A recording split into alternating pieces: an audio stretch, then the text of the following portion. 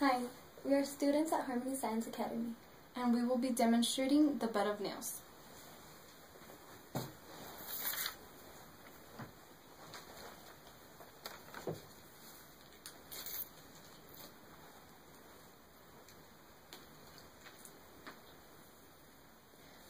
The origin of the bed of nails is an Indian belief and is said to be around for more than 1,000 years.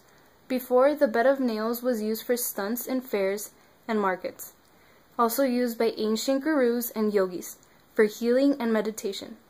It can also help the body get rid of toxins and an excellent self-treatment in helping the stimulation of energy in the body.